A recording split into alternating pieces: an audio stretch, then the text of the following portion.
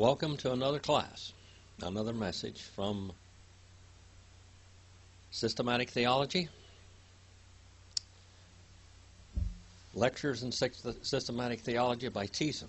We're on page 238. And my students have been so thrilled by this study, they don't want to teach about anything else. They like this. They're learning. They're opening up, this study is opening up their minds to deeper things where they can understand the simple things of God and why God this, and that.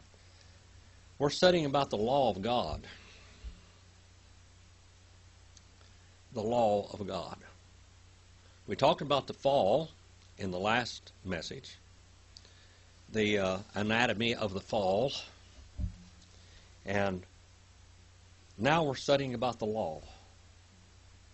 The law. L-A-W. The law. Why did God give the law? Why did He give the law? Why? Because He gave us volition. Well, let's look and see what the writer says. Why did He give us the law? Why? To show how great God is and how holy He is and how unholy we are. And this is what Jesus was coming to grips with these Pharisees, because they thought they were better than anybody else in the world. They had invented laws. How many laws? 613. 613 laws they had invented, besides what God gave. They couldn't even keep the ones that God gave, let alone their 613. They thought they were. But in amassing their pride, the pride is what kept them from being and knowing really God. The law of God. The law is an expression of will enforced by power. It implies a lawgiver, a subject, and an expression of will, and the power of enforcing that will. The laws of nature, and the laws of mind, and the laws of God. The laws of nature. I was at my friend's house the other day, and we kept dropping things. And I said, that's a gravity, that's a gravity, that's a gravity. And my height was like that when I was younger, and I think it was at least that much. And because of gravity, see, I'm shrinking. Shrinking. My body is folding up like an accordion. The law of gravity. You throw something up, it's going to come down somewhere. I remember when I was very young, living in a little east of Bakersfield, I heard a shot one evening. It was a high-powered rifle. I heard that shot. And then on the news, that night, a man had shot a .30-06 rifle in the air. When he came home from deer hunting, he just shot the gun off and shot the rifle in the air. And there was a worker up at Green Lawn Cemetery, where my mother is buried up there, was sitting out there eating his lunch, or dinner, and he just fell over dead. That bullet had come down because of the law of gravity. That man was killed like 6 miles away. That bullet came down, but it came down with such force, still, after 6 miles, that it killed him. He didn't know what happened. It hit him in the heart and killed him. Just killed him. The law of gravity, that's gravity and force. Now, anytime you shoot a gun, bullets come out of the gun. But there's also a recoil from the force of that bullet coming out of the rifle. And you know that in the Army. We all know what the forces and laws of nature are. We know about the laws of God. We have a conscience, don't we? And that conscience bears witness when we're doing something wrong. The term law is so suggestive of a lawgiver or a giver of the law. When you're young and you're coming to the age of accountability, all of a sudden you have a conscience that's normally, that is telling you that something's wrong. You have a bad conscience. When you hear the Word of God preached, you have a bad conscience. Because you hear what right and wrong is. You hear the difference between right and wrong.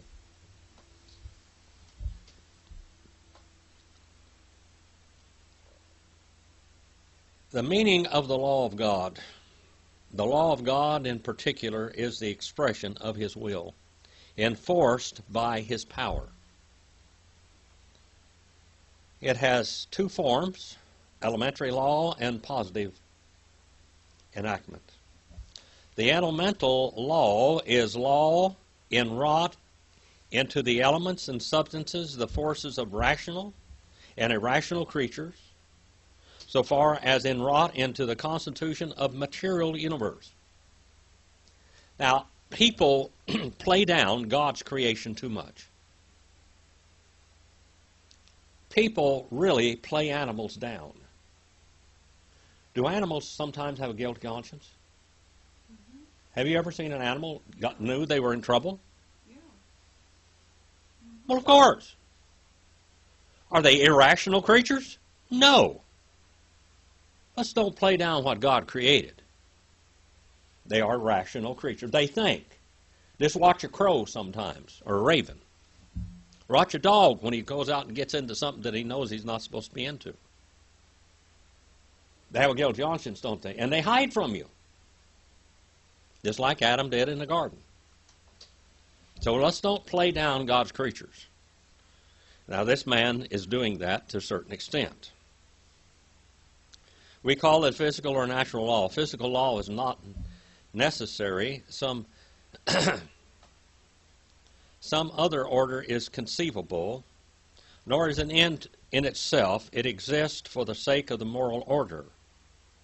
Therefore, the physical order has only a relative consistency, and God sometimes supplements it by a miracle. So far it is inwrought into the constitution of rational and free beings, we call it moral law. It implies a lawgiver, God, subjects upon whom it terminates, a positive command, written in moral constitution of man, power to enforce the command, duty or obligation to obey, and sanctions for disobedience. This law is an expression of God's moral and nature and intimates that complete conformity to nature is the more normal condition of man. The law of God is not something arbitrary, since it springs from His nature. That it is not temporal. It is not temporary, devised to meet a exigency, an emergency, basically. That it is not merely negative, but also positive, demanding positive conformity to God. That it is not partially addressed to but one part of man's being, but to body and soul alike. That is not outward published, but that positive enactment is only the expression of this unwritten law of being. It is not limited to consciousness, but exists whether we recognize it or not. It does not confine to any locality or class of people, but it includes all moral creatures. The positive element of the law is that God's will is published in ordinances.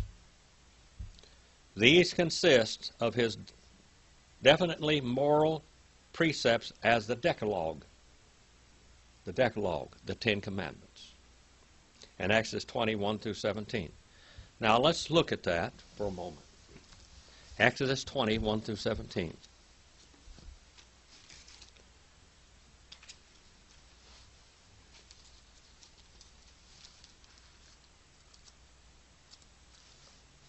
My pages are stuck together.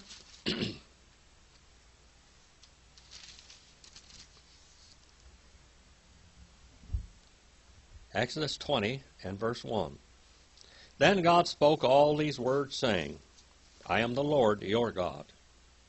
Elohinu. Isn't that right, Brother Roger? Yes. I am the Lord your God who brought you out of the land of Egypt, out of the house of slavery, and by the way, out of the house of idolatry.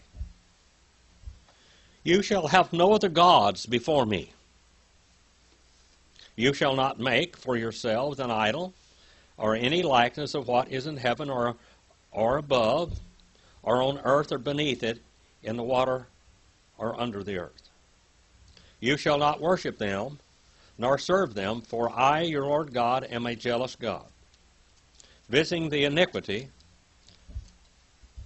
of the fathers on the children, on the third and the fourth generations of those who hate me, but showing loving kindness to thousands and to those who love me and keep my commandments, my laws. You shall not take the name of the Lord your God in vain, for the Lord will not leave him unpunished who takes his name in vain. And right here is the verse that Israel heard. They knew the name of God, and they said the name of God, but they would never speak his name again, and that's Jehovah, as we say it today, but we don't know how it's supposed to sound. But they would say Hadabar or Hashem, or now the modern Jews will say Adonai when they come to that name. They don't know how to say that name. Adonai is definitely not a pronunciation of it. Remember the Sabbath day to keep it holy. 6 days you shall work and do all your work. But the seventh day is the Sabbath of the Lord your God, and in it you shall not do any work, you and your son or your daughter, and your male or female servant, or your cattle, or your pilgrim who stays with you. For in 6 days the Lord God made the heavens and the earth, and the sea and all that's in them, and rested on the seventh day. Therefore the Lord blessed the Sabbath day and made it holy. It is not Sunday. The Sabbath day is not Sunday. And the writer calls it the Lord's Day and institutes it in such a way we will not. There's only one Sabbath, and that is from Friday evening to Saturday evening. That is the Sabbath. That is the only Sabbath in the Bible. We know that the Catholic Church, when Constantine married the church as a state, he wanted to do away with the Jewish Sabbath. So he said, the Sabbath is going to be on Sunday in honor of the resurrection of Christ. The Sabbath is not on Sunday. The Sabbath is on Friday evening to Saturday. We even have Seventh-day Baptist. We have Seventh-day Adventist. Now, the Sabbath is Saturday. Simple as that. You know that the Catholic Church, after Constantine made that announcement and enacted it into the law of this church and the state, people still knew the Sabbath was on Saturday. Later on, there was a great edict given down from heaven, and God wrote a letter, according to the Catholic Church. And in Jerusalem, it laid on one of the altars over there in the sacred places, and it said, I hate you, I hate your children, I'm going to kill and destroy all of you if you don't start worshiping me and observing the Sunday as the Sabbath. Signed by God. That's a story, but it's what they said. And that's when the Catholic Church, from that time on, the Sabbath was Sunday. Honor your father and your mother, that in your days may be prolonged in the land which the Lord your God gives you. You shall not murder. You shall not keep on murdering. You shall not keep on committing adultery. You shall not keep on stealing. You shall not keep on bearing false witness against your neighbor. You shall not keep on coveting your neighbor's house, and you shall not keep on coveting your neighbor's wife, and you shall not keep on coveting your male servant or his female servant. And you shall not keep on coveting his ox. You shall not keep on coveting his donkey. And you shall not keep on coveting anything that belongs to your neighbor. Now, I wrote that as it says in Hebrew, Brother Roger. That's what it says in Hebrew. It's the imperfect tense. And all the people preserved the thunder and the lightning flashes and the sound of trumpet and the mountain smoking.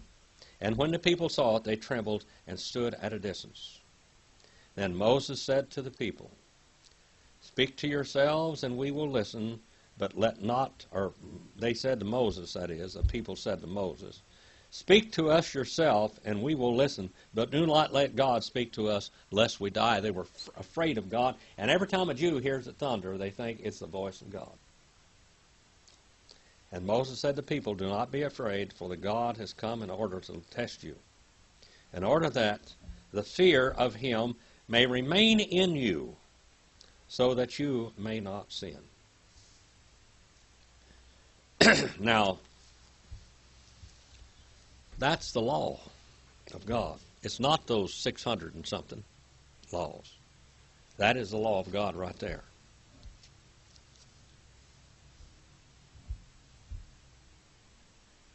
As we go down on page 239, it talks about the ceremonial legislation or laws and the offerings in Leviticus 1 and chapters 1 through 7. The laws of the priesthood, Leviticus 8 through 10, and the laws of purity, Leviticus 11 through 15. They were temporal, and only God could say how long they were binding. These laws are supposed to do two things: show you how holy God is and how unholy you are. The purpose of the law: it was not given as a means whereby a man might be saved. The law never saved anyone. But if you broke the law during the period under the law, as we see right here, if you broke the law, what happened? You died. You broke the law, you died. It's supposed to show you, you broke the law, you died if you got caught. Isn't that right? But it was supposed to show them how wicked we are and how holy God is. It's not given to make you worthy of coming into the presence of God. If there had been a law given which could make alive and truly righteousness, would have been the law, Galatians 3:21. It could not make alive because it was weak through the flesh, Romans 8 and 3. The scriptures that promise life for keeping the law in Leviticus 18 and 5, Nehemiah 9:29, Ezekiel 18:5 through 9, Matthew 9 and 19 and 17, Romans 7 and 10 and 10 and 5, and Galatians 3 and 12 speak ideally as if a man had no Adamic carnal nature. What are we going to do with this Adamic sin that we have, that we water in? You understand this now? These laws were given as if you did not have an Adamic nature. But it was showing you that you are Adamic, that you are wicked. Man is hopelessly enslaved to self and to sin, and cannot keep God's law. And neither life nor righteousness are possible by the law. It was given to intensify man's knowledge of sin, to reveal the holiness of God, and to lead the sinner to God, or to Christ, to the Savior, to the sacrifice. Man knows that he is a sinner by the testimony of his conscience. but by the published law of God, he has intensified knowledge of sin. Romans 3:19 and 20 and 7 and 7. Sin now takes on the form of a transgression. Out here, Brother Roger, you came out and you saw speed limit signs all over the place. And it had other things. Don't talk on your cell phone. And all of these are laws, aren't they? Now, if you break those laws and you get caught, you get fined, don't you? If you drive 71 miles per hour, you're breaking the law.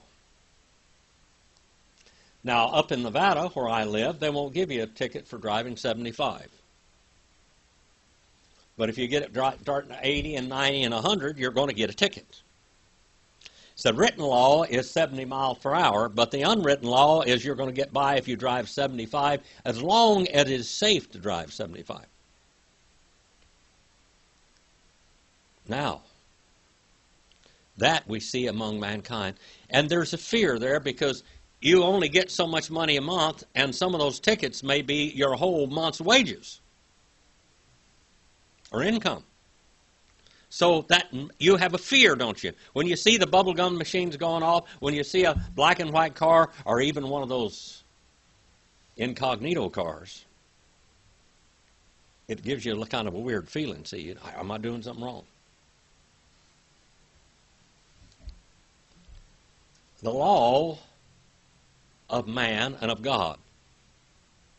Now, if you go down here to the nearest shop and rob, gas station or something down there, and you rob that place, you go in there with a gun, and you tell them you want money, you go in there with a long knife or some type of a weapon, and you tell them you want all their money.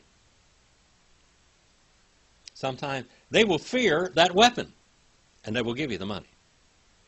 And then sometimes they'll think they're a better shot than you are, and they'll shoot you. That's what happened to my father down in Long Beach in March in 1949.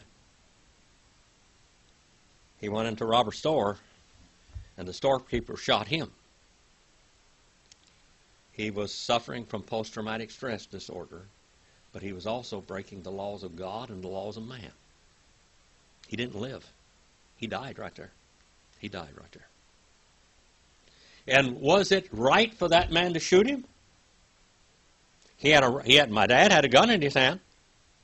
It supposedly didn't work, just for show, but the guy that he was robbing didn't know that. He pulled out a .45 and shot him. Boom, boom.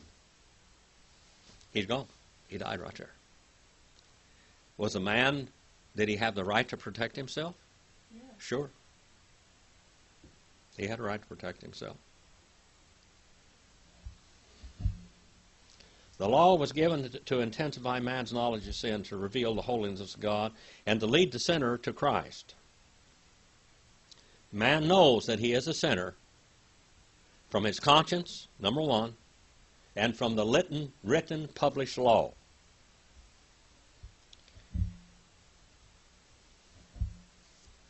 As we go on,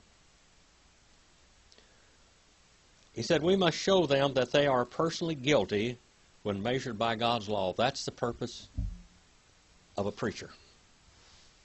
Did you know that? The purpose of a preacher and a teacher is to show the constituents, the people out there, that they're guilty, that they are undone. But the law was also given to reveal the holiness of God in Romans 7 and 12. The nature and commandment shows what is right and what is wrong. The ceremonies and the rituals, the tabernacle with its court, the holy place and the Holy of Holies, the mediation of the priesthood were all intended to show the holiness of God, and that only Jesus Christ, our tabernacle, our altar of forgiveness, our only offering for sin, is our only hope. The ceremonial law sets forth the visibility, the holiness of God, and finally the law was given to lead men to Christ. Christ was the end of the law for righteousness, Romans 10. He's also the aim of the law. Paul calls the law a pedagogue to bring us to Christ in Galatians 3:24.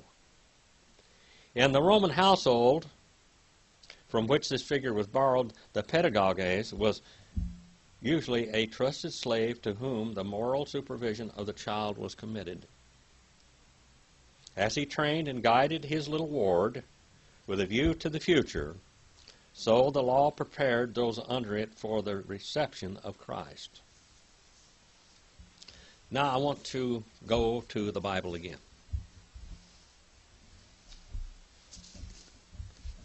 Go to Romans, the 4th chapter, and Galatians, the 3rd chapter. If I can get my Bible to cooperate. Romans the 4th chapter. Romans, the 4th chapter, and Galatians, the 3rd chapter.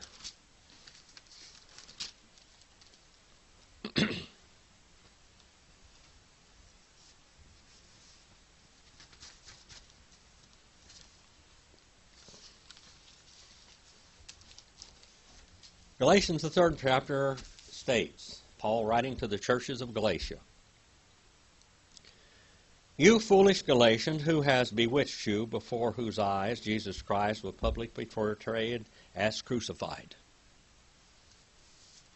This is the only thing I want to find out from you. Did you receive the Spirit, the Holy Spirit, by the works of the law or by hearing with faith? Are you so foolish, having begun in the Spirit, are you now perfected in the flesh? Or by the flesh, either which way? Do you suffer so many things in vain, if indeed it was in vain? Does he then, who provides you with the Spirit and works miracles among you, do it by the works of the law? How many of those Pharisees were doing miracles in Jesus' time? How many of the scribes were doing miracles? How many of the Sadducees were doing miracles? They didn't even believe in them. Or by hearing with faith? Even so, Abraham believed God and was reasoned or reckoned to him as righteousness. Therefore, be sure that it is those who are of faith that are sons of Abraham. And the Scripture foreseeing that God would justify the Gentiles, the dogs, by faith, back over there too. And remember the parables, all the parables of the Bible? Where the Syrophoenician woman called herself a dog, and Jesus called her a dog, and she said, even the little puppies eat at the Master's table. He said, I haven't seen such faith among the children of Israel. The Gentiles by faith preached the gospel beforehand to Abraham, saying, all the nations shall be blessed in you. So then, those who are of faith are blessed with Abraham, the believer. The believer. Abraham, look at Abraham's life. Was he a sinless man? After he was even justified by faith, was he sinless? No. Guy made lots of mistakes and did a lot of sinning. But he's called the father of the faithful and the father of those that believe. For as many as are of the works of the law are under a curse. For it is written, cursed is everyone who does not abide in all the things written in the book of the law to perform them.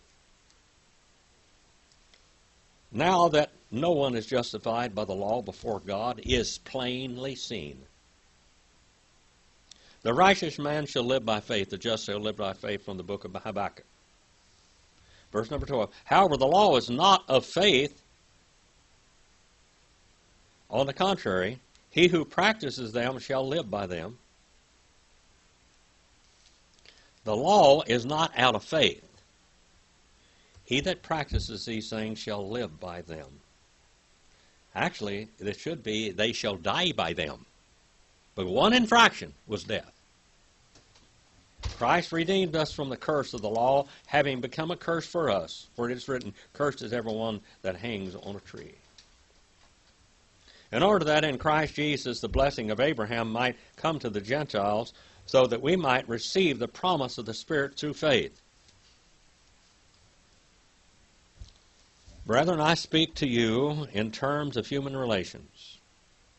Even though it is not only man's covenant, yet when it has been ratified, signed, published, put into order, no one sets it aside or adds conditions to it. Now the promises were spoken to Abraham and to his seed. He does not say, and to seeds, as referring to many, but to one, and to your seed, that is Christ. The seed was Christ, the seed of the woman, not the seed of man. What am I saying in this? The law, which has come 430 years later, does not invalidate a covenant previously ratified by God so as to nullify the promise. Abraham was saved before the law, wasn't he? You look on this map here, God's map and plan of the ages. Abraham lived way, way, way back here. And Israel he went down in Egypt, didn't he? He took an Egyptian wife, had an Egyptian child, Ishmael, and then he took another wife besides Sarah, and he had those other sons of Keturah, did he not? And now, ever since he took Hagar and took Keturah, those children have been trying to kill the children of the promise. Was that a mistake? You think it was a mistake? Way back over here, we have Egyptian bondage for 400 years. And then we have the law given. And then we come to the New Testament, and this is what they call the age of grace. I'm going to tell you something. It was always the age of grace. If anybody was ever saved, it was saved by grace, not by what they did. Neither was Abraham.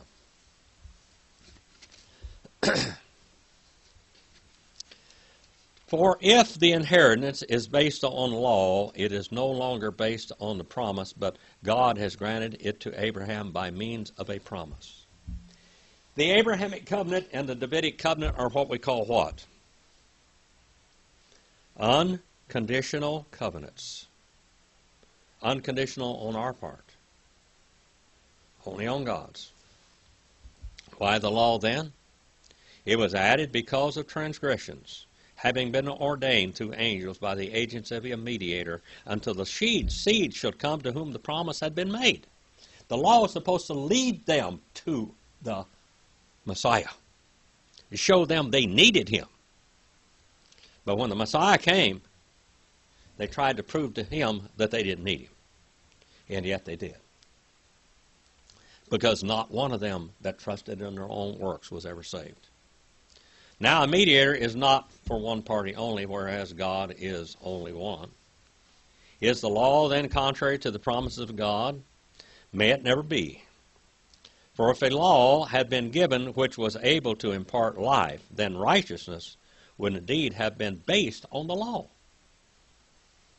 But the Scripture has shut up all men under what?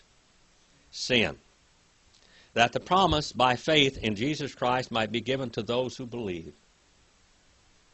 But before faith came, we were kept in custody.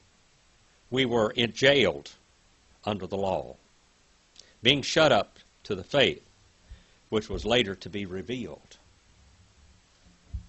Therefore, the law has become our tutor to lead us to Christ, that we might be justified by faith. But now that faith has come, we are no longer under a tutor, a pedagogue.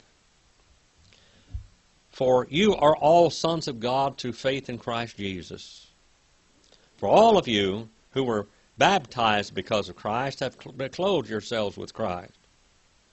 Therefore is neither Jew nor Greek, there is neither slave nor free man, there is neither male nor female, for you are all one in Christ Jesus. And if you belong to Christ, then you are Abraham's offspring, heirs according to the promise. Now let's go to another book. Go to the Romans. The church at Rome, whom this letter was written to. I want you to understand the law did not what one thing, that show us that we need Christ, that we need mercy, that we need grace. For in verse 1, what then shall we say that Abraham, our forefather, according to the flesh, has found? For if Abraham was justified by works, he has something to boast about, but not before God. For what does the Scripture say? And Abraham believed God, and it was reckoned, accounted to him, put on his account, as righteousness. Now to the one who works, his wage is not reckoned as a favor, but as a debt. Mistos, wages. But to the one who does not work, but believes in him who justified the ungodly, that is, we are, now, people, raise your hand if you're ungodly. I know you won't, Marilyn. Not going to do that. Raise your hand if you're ungodly. Amen. We're ungodly, aren't we? We act like we're not related to God. That's the way our hearts are. But believes in him who justifies the ungodly. His faith is reckoned as righteousness. Just as David, now we're talking about the Davidic promise. Just as David also speaks of blessing upon the man to whom God reckons righteousness apart from works. This brings me almost to tears. That my God would save an ungodly buzzard like me. And not only save me, but allow me to preach His Word. And to communicate those promises and that grace to others. I am not worthy of that. I'm not worthy of pastoring the church that I pastor. I am not worthy of that. I am not worthy to do anything but shine your shoes. I am not worthy. Only by grace am I saved, that's all. Only by grace. Blessed, happy days. Happy days are to those whose lawless deeds have been forgiven. Happy days, and worse, and whose sins have been covered.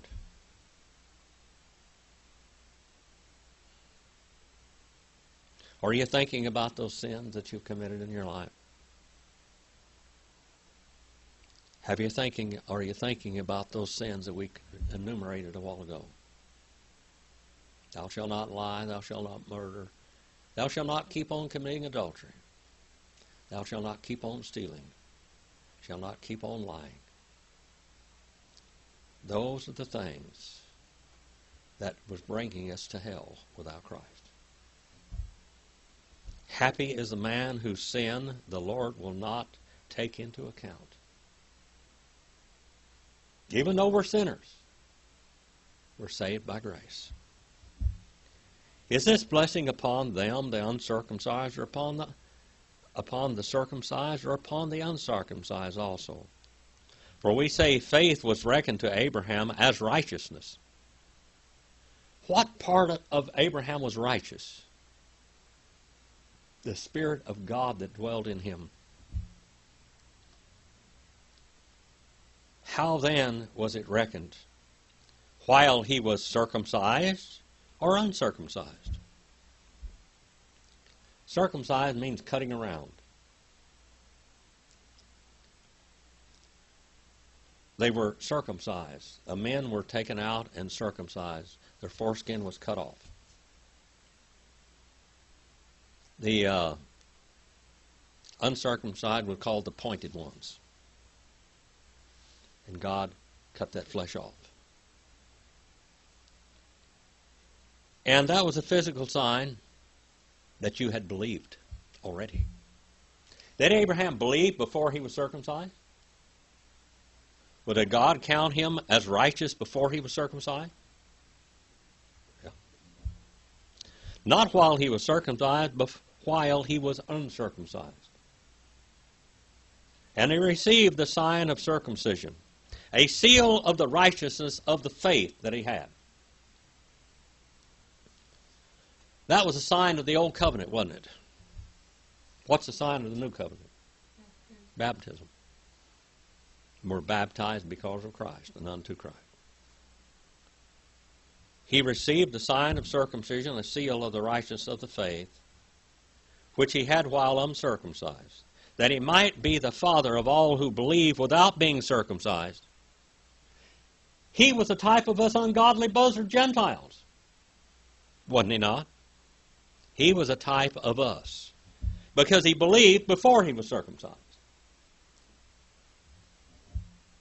That righteousness might be reckoned to him, and the father of circumcision to those who not only are of the circumcision, but also who follow in the steps of the faith of our father Abraham, which he had while uncircumcised. For the promise of Abraham are to his descendants that we would be heir of the world, and was not through the law, but through the righteousness of faith. Heir of the world. For God so loved the world that he gave his only begotten Son, that whosoever believeth in him will not perish, but have everlasting life. Romans 3:10, as it is written, there is no one righteous, not one. In Romans 3:23, for all have sinned. All have sinned. All have sinned. All have gone astray. And all have fallen short, missed the mark of the glory of God. Two words are in there. Hamartia, for all have sinned, gone astray. And the other one is astokio, for all have missed the mark. Hamartia does not mean to miss the mark. It's astokio. Romans 6:23 says, for the wages of sin is death, but the free gift of God is eternal life through Jesus Christ our Lord. Not the law, not keeping the Sabbath. To keep the Sabbath today would be to throw before God the flagrant disobedience that you don't believe that Christ is our Sabbath.